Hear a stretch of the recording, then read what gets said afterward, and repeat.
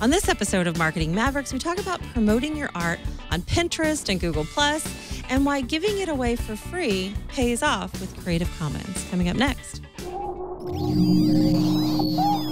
Netcasts you love. From people you trust. This is Twit. Bandwidth for Marketing Mavericks is provided by CashFly at CACHEFLY.com.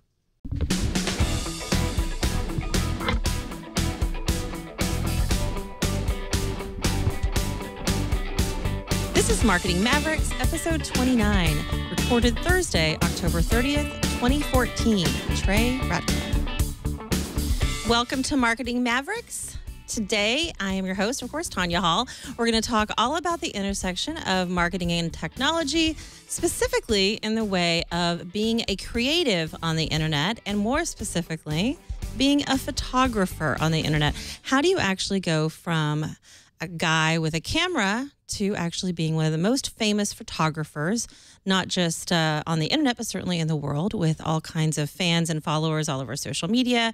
He's a public speaker. He teaches classes on photography, and we're super happy to have him here joining us today, and that is Trey Ratcliff. Welcome to Twit. Although you've actually had a show here on Twit before, so it's not exactly, new for you, right? Yeah, I love you guys over there, Twit. You guys are awesome. I just got back from a month in Africa, so I got a little bit of Africa burn left on me.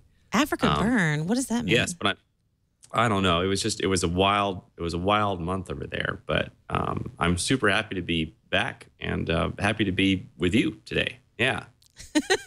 Well, I've been a fan of yours for a long time, long before I came to Twit, and didn't even know you had a show here at one point. But I want to take a step back too. So we've told everybody why you're here, but let's talk a bit where you got started. I mean, you've done a lot of things in the past, including you were a programmer, right? You actually wrote code. Is that right? I didn't write elegant code. I will tell you that with ontological certainty. My background is computer science and math. That's what I majored in college. And my first job coming out of school was for Anderson Consulting. And we did different technology implementations all around the world. And I did program, and I was never very good at it. And it was kind of one of those things where, when you're in a room with a bunch of programmers and they're really, really good, and you're kind of struggling, you think, well, maybe I wasn't meant for this, But you can get by with it, but there's something kind of throbbing in the back of your head like, maybe this isn't the life I was meant for. You also were a gamer at one point. You have been actually kind of a famous gamer. So gaming was a part of your life. So you were very much on the building end. You were on the gaming end long before you became a photographer. How important was your background in, working with computers, being a gamer? I mean, did any of that come into play, or was that a vertical for your photography? Yeah. So, I'm still a gamer. I'm still a hardcore gamer. I always have, ever since I got my Atari 2600 when I was, 7 years old, 1977 or 78 or whatever. But yeah, now I guess I can look back, I can connect the dots of all these various things I did in my life and how they ended up forming some kind of synthesis into my current photography. Not just working with computers and programming, doing these various things, but playing games. I started a few different companies, most of which were, absolute failures. But, I think it's kind of the whole time kind of in the back of my head, there was this throbbing that I was meant to do more in life, that I was meant to do something. And so really I was kind of like stumbling through life, I think, as people do. And then when I got to be about 35 years old, that's when I got my first real DSLR.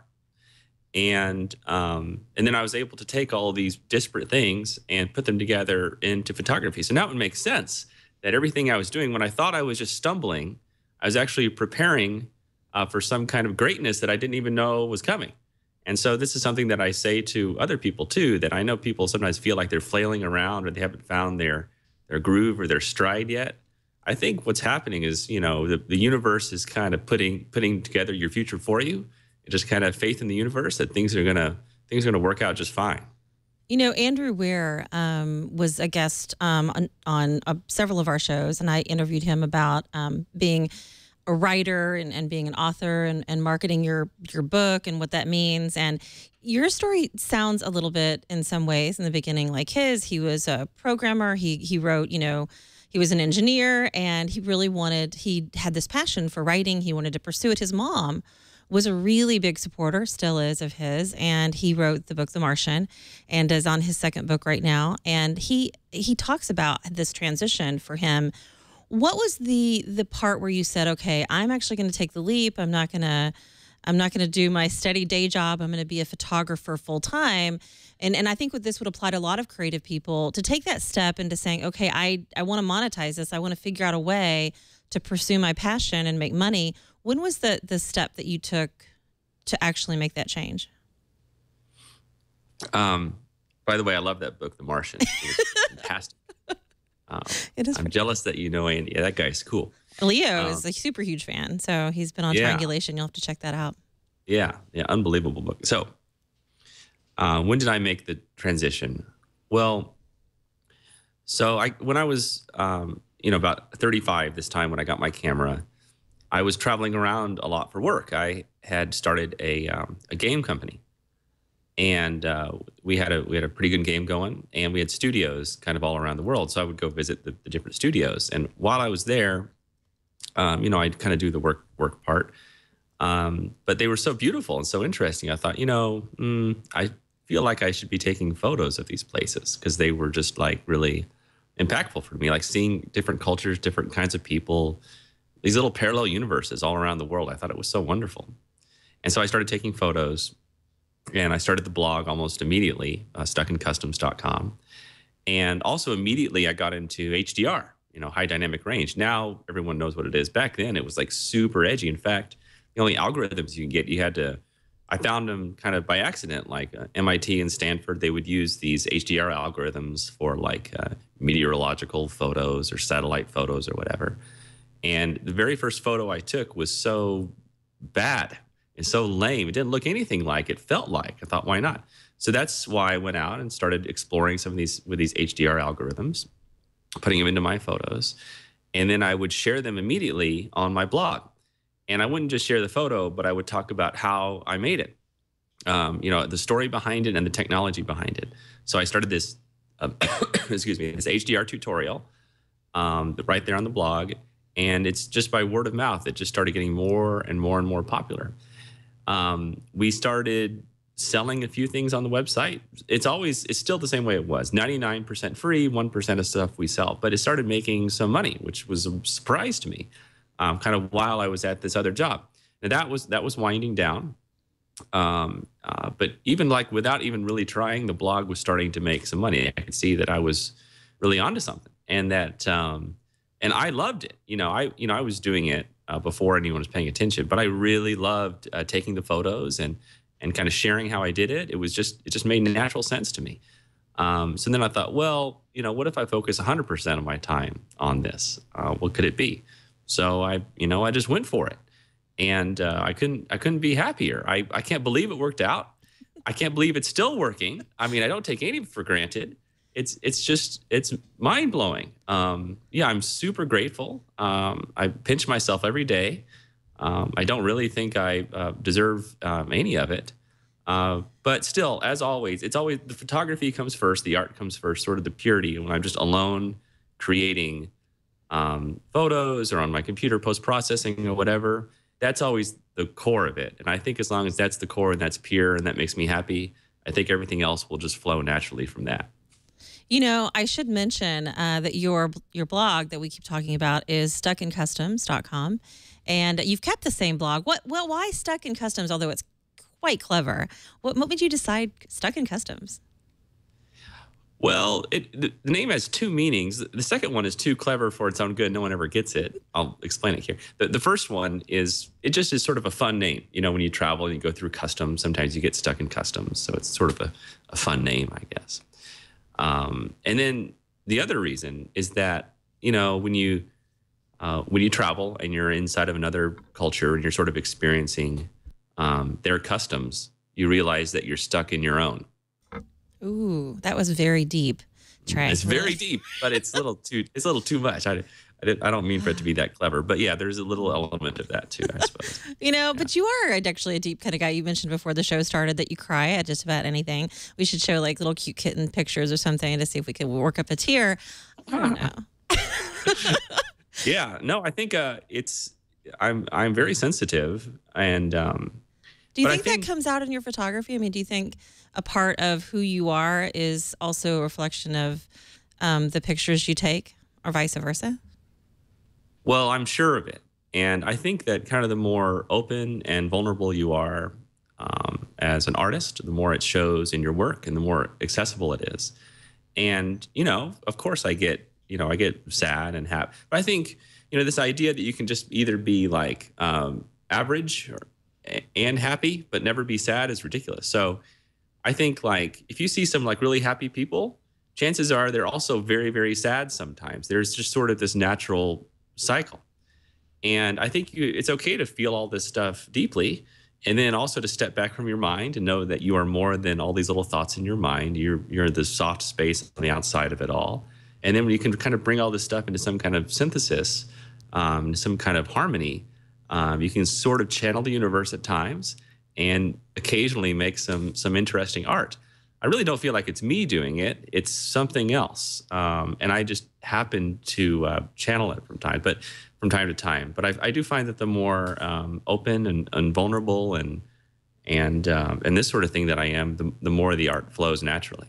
And I think, the photography that moves me the most is when you see emotion in the image, whether it's, a beautiful scenery of maybe, lots of hot air balloons or something, but you also see a child who's looking and excited, and you can almost imagine what they're thinking. And being able to capture that is something that I think puts the difference between like guy or girl with camera to somebody who actually is an artist. And photography is an art that I think a lot of us really appreciate and want in our home. I actually have a lot of photography myself. Not quite the Trey Ratcliff yet, but I aspire to be. Which, speaking of which, yes. Well, you teach a lot of classes. So you have your blog. You've actually you teach classes and you help educate people on this. Specifically, I think I want to talk about the HDR photos, which I think is something you mentioned earlier you're good at, and is a really popular thing now for people who are interested in photography. Do you how does teaching photography online help grow your business? Is that a different vertical for you? I mean, does that really push people to buy your images? I mean, how does that work? Is it useful for your time to actually teach people on how to be a photographer? Yeah, that's a good question. So yes, it's useful. I have my HDR tutorial online, which is free. It's like a text tutorial, but then we also have a video one that we sell for like about $100. It's 3 or 4 hours, and you get to see me out shooting in the field. You get to see me on my computer, everything that I click, and all my tools and this sort of thing. You get to see the whole shoot and match.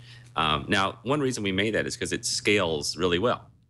In that it's impossible for me to go actually sit down with hundreds of thousands of people and teach them this kind of stuff. So the video works really well in that regard. And I do like to teach. I think I have a weird teaching style in a way. I'm a little bit like, you remember Bob Ross in his painting show that was on PBS, the guy with the big afro? Yeah. Sort of this stream of consciousness, very arty kind of situation. I do talk about all the tech and that kind of stuff, but the key is to kind of get the tech out of the way so that you can kind of float above it and create stuff. So this is sort of a very personal, artistic way of teaching, and it seems to resonate with a lot of people, which is, again, surprising. So that's one thing that has really seemed to help by telling people how you do everything and kind of sharing with them and getting them on board. There's not a finite pie of creativity in the world. We're actually all kind of growing the pie together. And it all kind of goes under a bigger mission. And this might sound a little new agey or whatever, so I apologize. But like I think, like, why do I do all this stuff? What's the purpose? And why do I share what's going on? And then we've also started this other thing called the Arcanum, which we can talk about in a little while. But like, why am I doing that? Well, I actually think that there's sort of like these stepping stones of consciousness, if you will. Okay. Step one, the first step is just when somebody sees a pretty photo online, on Google or Facebook or whatever, they look at the photo, and for a moment, the world kind of stands still and they can just enjoy the photo. Okay. There's just like, there's no past, there's no future. There's just there with the photo. And it's like a little bit meditative, isn't it, when you look at a nice photo? So that's step one. Step two is they think like, oh, maybe I'll take some photos too, right? And so they start taking photos even with their mobile phone. It doesn't matter. And at that point, when you're actually taking a photo, time kind of stands still. When you're trying to compose a shot or do something beautiful, you're not thinking about the past or the future. You're just very present right there with your camera. And then you might bring it onto your computer or leave it on your phone and start processing. And again, this process is just you're quite conscious during this period, and it's super meditative. Now, it's hard to teach billions of people around the earth to meditate, but I think that photography is sort of like a sideways way into meditation. And I think that the more people that we get interested in photography, kind of the more you bring millions, hundreds of millions, billions of people into sort of a conscious state, which I think is ultimately really good for the world. So your website, where you post your pictures, as well as your new Facebook page, which we'll point to at the end towards the end of the show, and some of your other sites, you're on Pinterest. I was like, couldn't believe how many followers you have on Pinterest. I love Pinterest. Don't judge me. I love Pinterest too. It's great. I looked at the followers on there, and I guess it's around 5 million or something. Yeah, it's crazy. I've analyzed, it's like 95% women on Pinterest. I have never been so popular with women, I assure you. Yeah, but Pinterest is great. I really get in touch with my feminine side over there. I can put up the stuff that not all the guys will understand. Well, it's a great place to put your photography or any sort of artist to display their work. But, you didn't just become famous because you were on Pinterest. It's your work that people find, right? So how do they do that? I mean, do you actually drive people to your website? How many people go to your website like a day or a month? And what kind of fans do you have actually to your blog? Well, we have millions of people that come to the website. It does all funnel from either organically through Google. Excuse me. I think I picked up a bug. A little light Ebola I picked up over there. Don't say that. You did just get back from Africa. Yeah, it's a mild case. It's a mild case. Yeah, okay. Just a touch. Yeah. And so what we do on Google, Facebook, we basically toss the traffic back and forth between Google and Facebook and to the blog, and from the blog to Pinterest and Twitter. I mean, it's just like it's wild. It's like a German swingers party. Everything is happening everywhere. And so the traffic, it just kind of builds up onto itself because people are busy. And very few people follow me on each of these places. There's like kind of the Venn diagrams all over the place. So I do different things every place. Like I do different stuff on my Facebook page. I do on Google. I do special stuff on the blog. I do different stuff on Twitter and Pinterest. So new stuff is always happening everywhere. And it's always me that does it. I don't farm it out to some PR company because I really like doing it. It's kind of fun. I get into it. So you do have a team of people that work for you. How many employees do you have now? We have a team of about a dozen people that are full-time and part-time. And Curtis Simmons is sort of my right-hand man, my chief operating officer. He really runs the business, which is great. So I can just be artistic and irresponsible. We have a guy named Luke Lakatosh, who kind of runs our entire support team. He also runs we have an ebooks website called flatbooks.com. He runs that. But we have, programmers and web guys and people that make and maintain our apps for us, graphic designers. I mean, in a lot of ways, it's just like a regular company. just kind of the tip of the iceberg is what you see is just kind of the photos. But it's all always around like making beautiful photos and helping to inspire people. Last I checked, you had, I think, around 10 million followers on Google. Is that right? Like somewhere around like David Beckham and Lady Gaga, and then there's Trey. Yeah, somewhere around there. Yeah. Seriously? That's awesome. But, so you have photographers out there thinking, okay, well, I can start a blog. I can do that in my part-time, in the evenings or weekends. I love photography. Maybe they're taking your classes.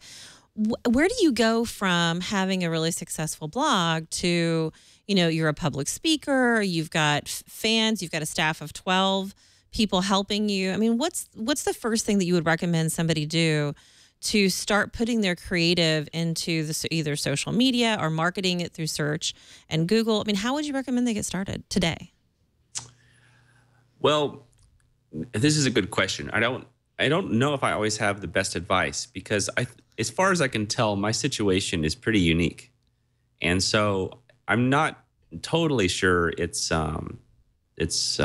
like repeatable, but I did figure out a few things along the way that seemed to make sense.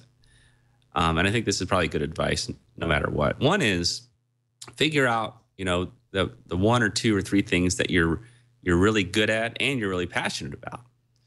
And, if it happens to be photography, fine, creativity, whatever it is. And then you have to try to figure out a way to maximize. You only have so many cycles in a day, right? You wake up, you have things you got to do. You got to get the kids off to school. There's just life, right? But between that, you only have so many cycles where you can be focused and engaged and actually do something, right? What you want to do is make sure as many of those cycles as possible is used purely on your creative process, on bringing stuff into the world that was not there before, okay? What this means, even if you are good at other important things that your business will need, like for example, like I said, I was not a good programmer, but I know enough. I know how to build a blog. I know how to get in there and mess with the CSS.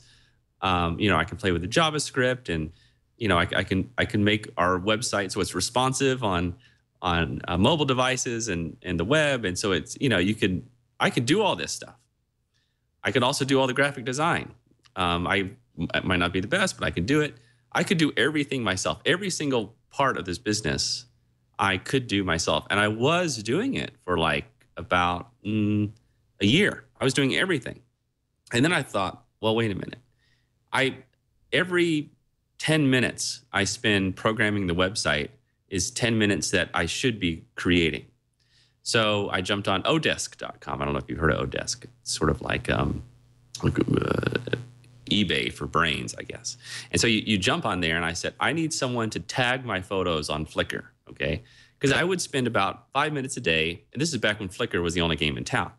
And that was kind of how you got noticed or whatever. I thought, okay, well, I got to tag my photos. And I did enjoy tagging my photos because I like words and that kind of stuff. It was kind of a fun game to tag your photos, like come up with 50 tags for this photo. But it did take 5 minutes. And then I figured, okay, well, that takes me 25 minutes a week or whatever. So I jumped on Odesk and I said, I want someone to tag my photos. And then what people do is they bid. They say, like, I'll tag your photos every week for, $27. And some other guy from Bangladesh says, I'll do it for $23. And then I gave him a test. We found someone to tag my photos. And that was the first time that I realized, okay, it's much better to pay someone else to do that so that I can focus on the creativity, because in that 25 minutes, I can create more value than it cost me to have them do that. So that's one example, but I did that more and more and more until eventually I was only creating. That is such an important piece of advice, because I think I know a lot of really good artists, photographers or alike, and they don't actually promote their work very well. Their websites aren't that great, and they certainly don't tag photos. I learned accidentally on MySpace a long time ago that tagging photos was, yep, I said MySpace, is actually a really good idea. And, the way that you search, the way Google works, it really helps. But there's also this idea of Creative Commons, right, which you talk a lot about. And that makes me think, well, how do you monetize? I mean, you certainly want to create work and you want people to see your work, but how do you make money? Like, you basically kind of which we appreciate, give your work away for free by letting everybody see it and share it. Yes, it's completely counterintuitive, isn't it? That the more free stuff you give away, the more money you make. And I've done this since the beginning, and I still do. I always will. In that I've got every day, I put up a new photo every single day on the blog, and it's always full res, 7,000-8,000 pixels across. I put on no watermarks. I hate watermarks on photos. I think they're super ugly and annoying. And whenever I see a watermark on someone's photo, I kind of like look at the font and I start psychoanalyzing them based on the font they chose. And I just cannot stop looking at that, at the gosh darn watermark. Maybe that's just me, but it really bothers me. Anyway, so I have no watermark. And I encourage people to share. Creative Commons non-commercial is my kind of situation, which means people can share them. They can use them as Facebook backgrounds on your phone. People can even make a little personal printout at home. Big deal. But some people actually do want the real print, and they will come and they'll find it on my website and they'll order like a real print that's like super high quality and it's maybe part of a numbered series, so on and so forth. But yeah, I think I think it's naturally human to create and share. Not unlike a child. I have 3 kids, and my middle daughter, my 8-year-old, she'll make a picture and she'll just run around the house. She just kind of wants everyone to see it, to share. Just like sharing is sort of the natural way. And I think so many photographers or people in general, they let fear, be the basis of so many decisions they make. And maybe you'll just put out a small size, or you're afraid people are going to steal it, or, I think having fear-based decision-making, especially as a creative, is just doesn't make any sense to me. You're an incredibly positive person, and you have a great outlook. And you've talked about, crying at the drop of a hat, which I keep mentioning. But I think that's great. I think it shows you're a genuine person. But you also have a lot of people that don't like your point of view about Creative Commons. And you've had some haters and some people that were unsupportive, and specifically the photography community. And you have an interesting way of approaching that. How do you feel about the people that are unsupportive of you and how successful you are? Probably very jealous, actually. Well, so I do notice all these comments, right? I have a lot of haters, but I don't really let it affect me. I think it's interesting. I do kind of psychoanalyze a little bit to figure out why they're like that. A lot of it came early on because so I share everything that I do. I help teach people, and especially a long time ago, photographers is sort of one of these older trades, where you kind of keep your secrets close to your chest, and you're not supposed to tell people how you do stuff, which I think is patently absurd. And I think, again, it's very natural to share, not just photos, but techniques and everything. I think that's the right way to be, but that does make a lot of people mad. Another group of haters say that my violent love of post-processing is like the devil, and because a lot of photographers think that you take a photo in the camera and that's the photo, and that if you do stuff to it afterwards, this is somehow evil. Of course, I think that's ridiculous. I love post-processing my photos. I come out here, I come to my studio at night, I light candles, I listen to weird music, I open up, Lightroom and Photoshop and Photometrics and all my tools, and I just get lost in here, and until 2 or 3 a.m. It's like super meditative, it's super fun. And then I look at the end, and sometimes I make something really beautiful. So the process is fun, the ending result is beautiful. I mean, how can anything so beautiful and fun be evil? I don't know. But all these haters that say such ridiculous, hateful things, it says more about them than it does about me. I don't really care. Like you say, that I am, a very kind of happy, positive, loving person. But I will tell you one thing, is that inside of me, there's a tiny little white burning core of hot hate energy. Okay, it's in there. All right. And whenever these people say these things, it just goes and it makes that little white core of hate a little bit hotter, right? But I don't think what they realize is that I take all that and I use it to make myself more awesome. So all they're doing is they're just feeding the awesomeness with their nonsense. Feeding the awesomeness with their awesomeness with their hate. I love it. I love it. I love it. Speaking of burning ball of fire, you actually recommend that new photographers who are interested in getting started actually go to Burning Man, which I thought was kind of a surprise. You've been to Burning Man. You've actually got a video of Burning Man on your website. Why Burning Man? I mean, seems kind of an interesting suggestion. Yeah, well, Burning Man is awesome. I've been there 5 times. I think I'll go pretty much every year from now on. And I think Burning Man is a wonderful place to kind of get to know yourself and to experiment. It's a safe place. It's a creative place. And I think so many photographers just want permission to create and be totally free. And this is a place that you can do that. I mean, what a wonderful place to just try new things, to take pictures of people in different ways. Like, for example, I know everyone that takes photos likes taking photos of people. Absolutely. But I would say, I mean, this is just sort of an estimate based on people that I talk to, 70, 80% of photographers are scared to take photos of people, or they don't know how to do it, or they don't want to seem like they're being creepy, or they just don't know how to approach it. So on and so forth. But, you know, humans are like one of the most interesting things to take photos of. Now, I personally am very comfortable walking on city streets in Tokyo or New York or London or whatever and taking street photography photos. I'm super cool with it. But I think one reason I got better at it is because of Burning Man. So everyone at Burning Man is just there to be photographed. Before I went, I thought everyone there was like some kind of narcissistic, egomaniac, or I didn't know why people were like this. But when I got there, I realized they weren't like that. They were just very comfortable with their own sense of self-expression. Everyone is in costume all week. Basically, they have 60,000 interesting-looking people that are in costumes that are just happy to be photographed. You might get rejection 1 out of 100 times, but it's not a mean rejection. It's more like, well, you know, please delete that photo because they might have some other life, like I'm a school teacher and I don't want that photo getting out, letting the other parents see that I do this in my spare time or whatever. But I mean, that's 1 out of 100.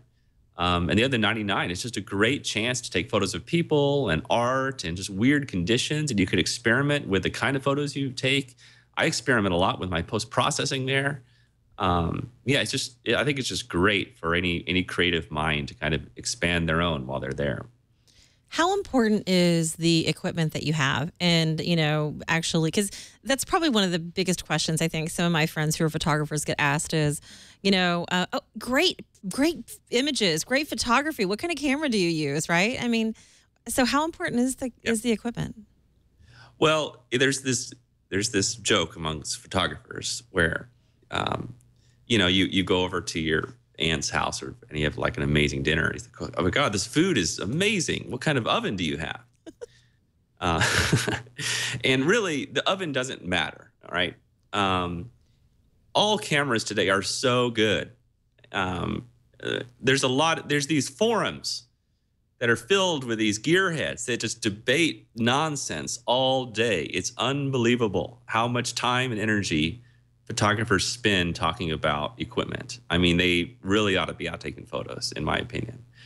But it's just, the thing is, photography tends to attract very heady, intelligent kind of people, very clever kind of people, and very left-brain sort of people.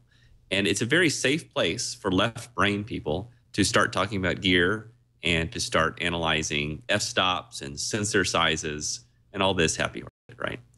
Well, I'm here to tell you, it does not matter. All these cameras are so good nowadays. You'll be happy with almost anything. Now, having said that, I will tell you my equipment. I did switch recently from Nikon. I had all the big Nikon DSLR systems. I had a D2X, a D3X, a D800, all the lenses, all that stuff. I dumped it all for Sony. I'm all Sony now. By the way, I'm not sponsored by Sony. I might be in the future, but for right now, this is a very pure thing. I have a Sony A7R. That's kind of my main camera. And I see you're showing the website there. I do have recommendations because everyone still asks me like what kind of camera. So I have like good, better, and best. I think that's how the old Montgomery Ward calendar would advertise their washing machines. You're dating yourself, Trey, talking about Montgomery Ward catalog. Yeah, well, it is what it is. That's okay. So yeah, I now use an A7R. I love it. That camera completes me. I also have an A7S. I'm working on that review right now. But I have full reviews on my website. I only review stuff that I actually use. I put up a lot of sample photos. But yeah, the Sony system, this mirrorless system is still full frame. I have a lot of different lenses that are interchangeable. I use Leica lenses also. I have a little Leica adapter. But yeah, anyway, the camera doesn't matter, but that's what I use. So as far as the pie chart of how you make money, is it and I guess I'm asking this question for, again, those creatives who are kind of getting started. Do you actually sell more images, and that's kind of the revenue stream for you? Is it you've got a lot of speaking engagements now? You've got, in fact, you just launched Arcanium, is that right? Nine months or so ago? Yeah, the Arcanium, we launched that. And what is that? Yeah. Well, so speaking of, how to make money and this sort of thing, I noticed that there's a lot of photographers out there that have various websites and this sort of stuff. And I actually think it's better if we all come together and kind of teach in a new way. And that's kind of what the Arcanum is. And the Arcanum, our little tagline for the Arcanum, is that it's a magical academy of artistic mastery. And what we've done is we've kind of brought back the master and apprentice system in style. I think that so many websites, including my own, by the way, do a real disservice to people that want to learn photography, in that it's a very stale kind of system in which people might log onto a website and they might start watching videos to learn how to do something. But it's incredibly impersonal, and it's very blue sky. You're not sure which video should I watch, what do I do? So I think the best way to learn is in a very personal way, and to have a master that's there kind of guiding you along. So the way the Arcanum works is we have masters, and the excuse me, and the master goes into our database of applicants, and they pick 20 apprentices they want to teach. Currently, this thing is so popular, we actually have applications from over 110 countries around the world. Everyone is just sitting in there kind of waiting for their master to choose them. But once you're chosen, you start out like as a level 1 photographer, okay? And then you slowly start to level up, level 2, level 3, level 4, all the way up to level 20. That's currently our level cap. We're going to have expansion packs coming very soon. But every level, you have different challenges. Your masters are always overseeing you. Sometimes the challenges you do with fellow apprentices. You get critiques. We use Google Hangouts. All the critiques go up into our grand library. We've got like 700 videos up inside of there now. So we are changing the way that photography is taught. It's very personal. It's like a bottom-up school instead of a top-down school. People love it. People are crying. We're really changing lives. We made a few mistakes. We're kind of in this beta period, but we're really ironing out those mistakes, and it's unbelievable. I think it's really going to change the way that art is taught around the world. You saw several images in the video that we're showing with Google Glass and people wearing, it's a very controversial thing, but us geeks love it. And yeah. You actually talk about how that can actually be a door opening to some of the most creative and some really interesting photography, talking about gear. What is your point of view on Google Glass? Are you a Google Glasser? Yeah, I'm a big, look, I've got my Google shirt on here. I'm a big Google fanboy. Always ready. I'm a Google superhero. I can just take it off and start talking about Google anytime. Dun, dun, dun. Yeah, I love Google Glass. But particularly from a teaching and communication standpoint. And this is one of the ideas really behind the Arcanum. I do think that wearable stuff is coming. It's inevitable. It's all going in that direction. Whether it takes the form of Google Glass, a new version of Google Glass, Amazon Glass, Apple, everyone will make this kind of stuff, right? But then what happens is you actually can connect with people. Like we use them in the Arcanum so that, and eventually an apprentice can like call up their master anytime and they can share vision and they can ask for advice. Or maybe the master's out doing a shoot, holding his camera, just talking about it. All his apprentices are tuned in, watching him do this stuff. It's unbelievable how personal it can be, how much you can communicate with it. And I think that like teaching is probably going to be like the killer app for Google Glass. This certainly is an industry that's changed a lot. Photography, old school. I used to take a lot of black and white, actual, film photography when I was in college, and I really love photography. It's a passion of mine as well, but there's a lot to do, and a lot has changed. What about augmented reality? Where does that play into photography? Somebody may not realize that that's actually something that you've talked about. Yeah, what do you mean? Maybe ask a different way, so I'm sure to answer it. Well, the way you want. You talk about augmented reality in teaching and connecting other photographers. I mean, does that help people actually learn to take better pictures? How does that tie into what you're teaching? Yeah, I think so. If you can give people any kind of visual aids to help them with their own art, it can only help. So I think you can use glass and many different tools to help create a new way to communicate with one another. And if you can take, like, let's say, for example, I'm out shooting the mountains here, okay? And a lot of people in landscape situations, they're like, oh, this is really pretty, but I don't really know how to compose. Like, what should I have in the shot? How wide should I go? How narrow should I go? And if you're sitting there and you have sort of these tools that you can kind of augment your own reality with them, and you can share this with the other people. You can say, well, this is what it's going to look like zoomed in. This is what it's going to look like if you crop it over here. Look how much better it is if we go wide angle in the situation, if we look at the clouds.